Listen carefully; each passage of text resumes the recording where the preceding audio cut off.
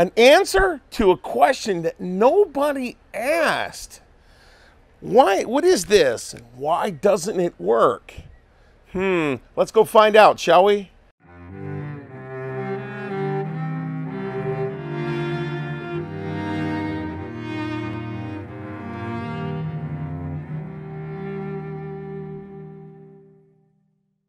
In the original Tround was made out of some kind of late 1950s thermoplastic, and the actual inside of the plastic bore the heat of combustion and lined up the projectile, and there was a brass insert to hold a small pistol primer.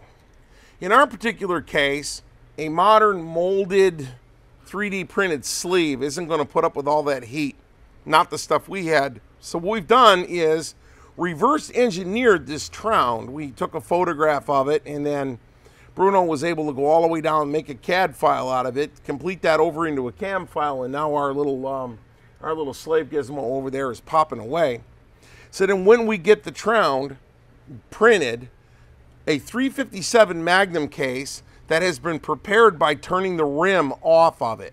We turn the rim off, is then pressed up inside this after we've reamed it out. We ream it the last couple of thousandths of an inch to get it exactly round, and it's held in there with friction. So all we're 3D printing is an adapter that allows the standard 38 special casing to be run inside a pretty unique gun. These Trounds are not cheap. I've heard them go from anywhere from $10 to $100 a piece for these rounds, and I intend to shoot more than one round, and I'm sure as heck not paying $100 for it. For a projectile, there's a difference between firing a gun and shooting it. I have no intention of taking this thing up to full pressure. So for a projectile, we know in a 357 gun, a 38 caliber gun shoots a 357 projectile. These are 36 caliber muzzleloader balls that mic out at about 375. I'm going to run these through just a piece of pipe and kind of swage the edges off of them. So we'll have a really short cylinder with hemispherical ends. The reason why I selected a round ball is that's the lowest weight projectile I can get for caliber. That has the lowest sectional density of any projectile out there. And we'll run this thing at about maybe 700 or 800 feet per second. I have no intention of stretching this gun out. We'd like to shoot it, maybe get a little bit of video of us having done it, and have all the pieces remain along with the rest of the pieces. So I haven't even put the inserts in these, and I've trimmed all these. This is a very length critical weapon, very length critical, because the headspace is actually set by how long the Tround is. I've screwed the action into the port side grip plate so that we can observe the weapon running without my hands in the way. It'll also single action.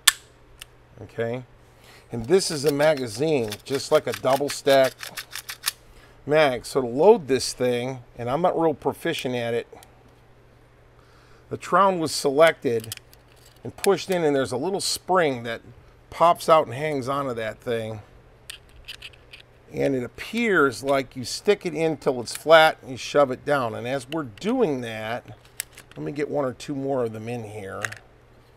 As we're doing that, you can see that the magazine is beginning to fill up, and I have not mastered the manual of arms of this gun yet. So just humor me here, because there is a way you have to load it in order to get it all to sit in there right, and I haven't mastered it yet. Because to be really honest, this is the first time I've ever held one of these things, so I'm trying just like y'all are. Okay, so right now I've got what, 9 rounds in this thing, I think. Yeah, I'm not a real master at loading it. When you shut it, that round's supposed to come up, and then there's a window right here. Whoop, that's supposed to show it coming by. Hang on a minute, I'll see if I can't show you that. You see right there, it's turning white. That's letting you know that a live round is coming by, and that there would be a live round up in the chamber right now. So as you pull the trigger, the hammer would come down, the next round pops up, and then as you pull this, that round is extracted and the next one is run in. So as you're running this, the magazine is emptying out and depleting rounds out the starboard side of the gun until you run dry. interesting design. It's interesting. It's going to be neat to see how it holds up, honestly. Yeah, so let's get on with that. Here, enjoy a small musical interlude.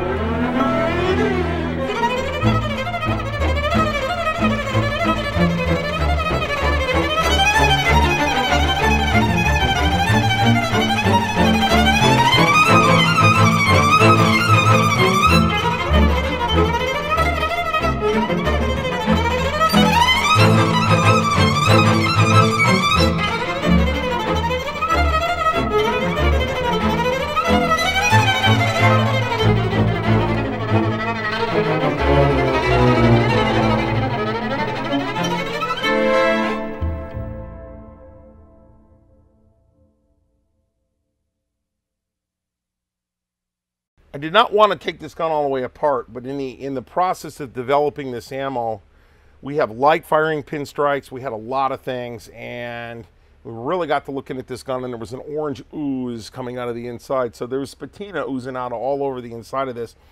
So we tore it down and figured, what the heck? I've never seen a Dardick naked, and I highly doubt that any of you have. So let's go here.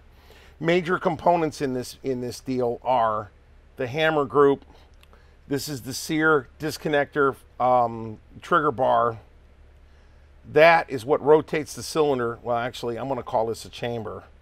And this is the chamber. And actually, I've got this backwards. Bang. So I'm going to try to make all this fit here and show you how all this interrelates as best as I can tell. Okay. There are several things going on in this piece of equipment. First of all, this is a chamber. It's really not a cylinder. So the tround is going to sit in there like that. And the tround is occupying, the chamber occupies the bottom two walls here and here. The top wall of this is actually the inside of the inside of the frame. So this thing has a really thick top strap because the tround is up against the inside of it. All right. One thing while I've got the frame here in view is I'm going to flip it over and we're going to be 90 degrees out. Actually, no, we're going to be correct right now. This gizmo right here, this is what unlocks the cylinder. And you can see that bar on the top moving back and forth.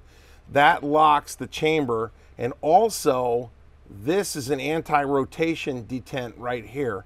So this allows the chamber to rotate top towards you, which would be clockwise when viewed from the rear, but does not allow it to rotate back counterclockwise. So it's neat to know that that's in there, and it's kind of important, and after that it becomes irrelevant. So let's move all this out of the way here for a moment. This is the sear. This knife edge right here is the actual sear edge, and it engages on, let me find it. There is a cut right there. You can see the cut, and that whole thing, give me a focus there, Bruno. Pull in right there. Yeah. That's the cut.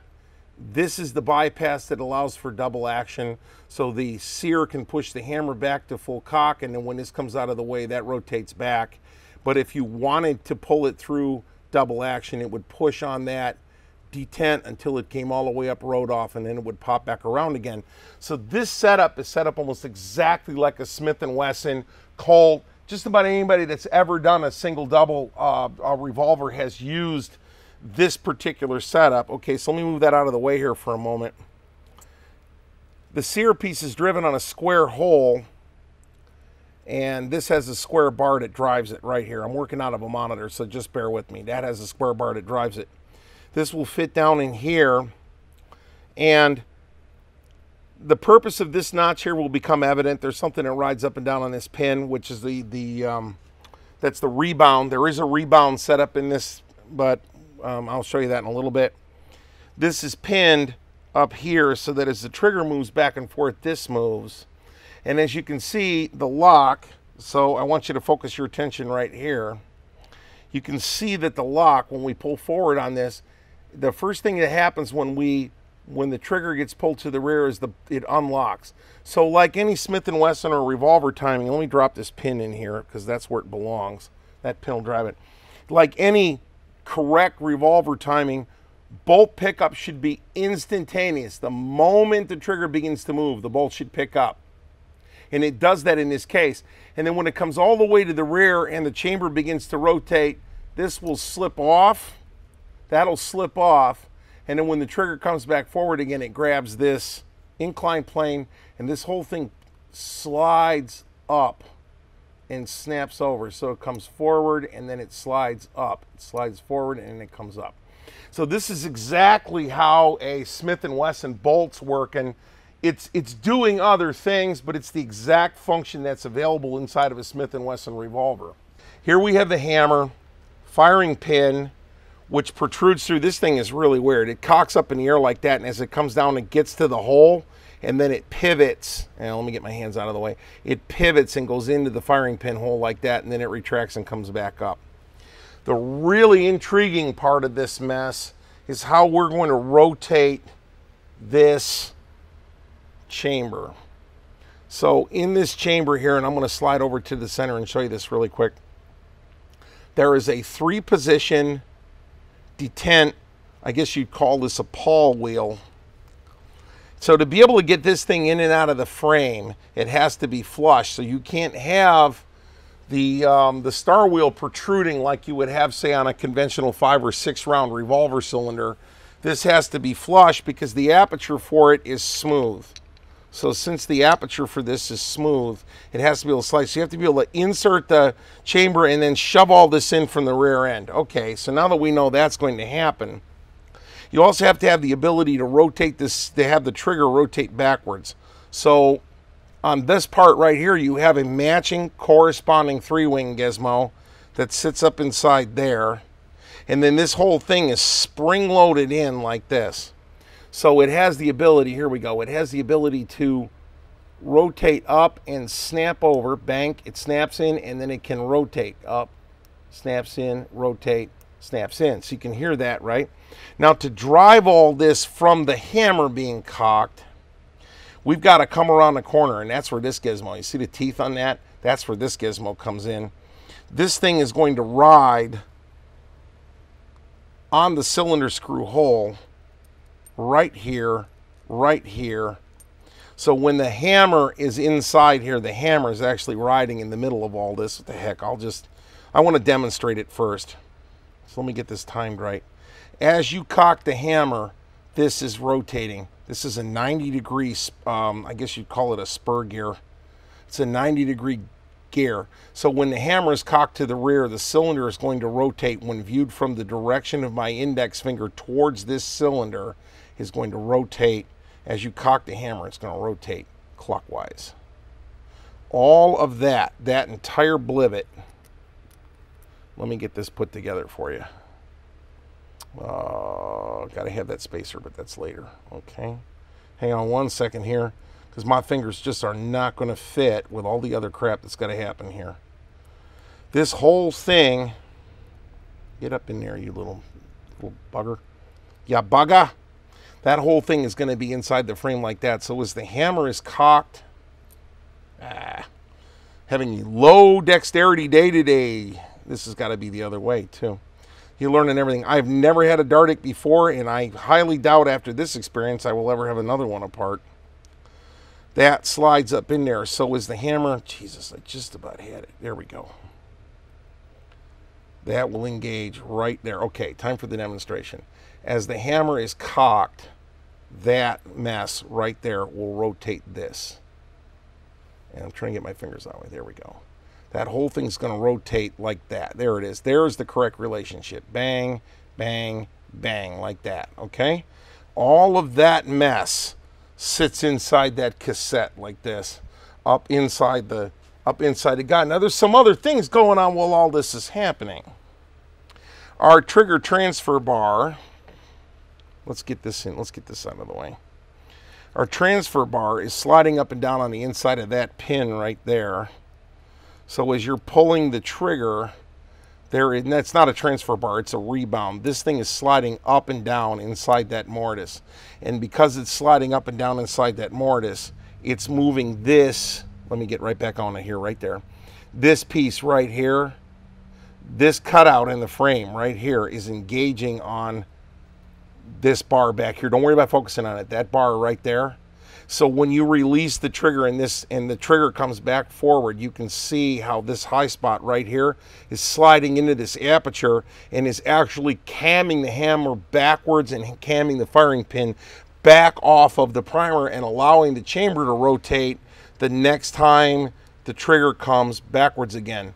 Okay, this thing is a blivet, and I'm going to tell you what, 5 seconds with a stone and I can destroy a priceless collectible. Not kidding. This is not a good gun to allow the faint of heart to go roaming around inside of with a file. So the last thing we're going to look at here is 38 caliber chamber sits inside there, and it comes all the way up. And you have to get the bolt out of the way, and you got to kind of play with it a little bit and get it up inside there. This is about as close to a cylinder base pin as you're going to get. This is going to come in from the front, and then that pawl gizmo that sat on here, when this pushes out of the way, you've got that stud sticking out, and that's going to stick into the back. So the chamber is kind of barbecue skewered like that. So this screw runs in and does two things. One, it allows this chamber to pivot, but if you look here, you'll see this cutout.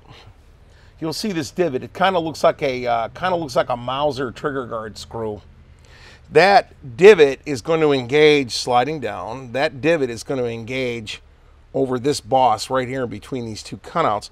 So the point's going to be, you've got this thing sitting in there, and let me rotate that around. This, you'll put the barrel in, and that will slide in that way, and then when you rotate this screw the rest of the way, the last 3/4 of a turn, this will draw this entire assembly that way. So that's the lock. You unlock it, pull the barrel out, put your carbine barrel in it, do whatever you want. I'm understood there's a lot of variance to this.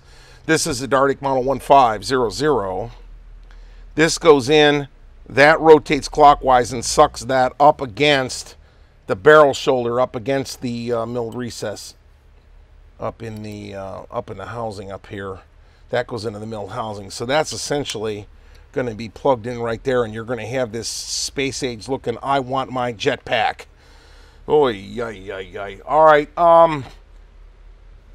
Really, the only thing that's left here is possibly the fact that this entire housing